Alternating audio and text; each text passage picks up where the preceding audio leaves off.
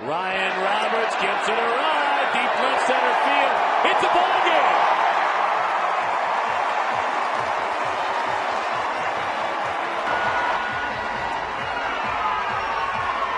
Ryan Roberts just continues to.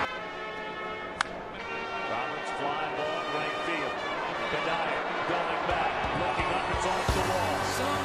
Hustling around. Still moving his movement. Ryan Roberts with another. He drives it to right field. Fly ball left field. Sands goes back. That one is gone.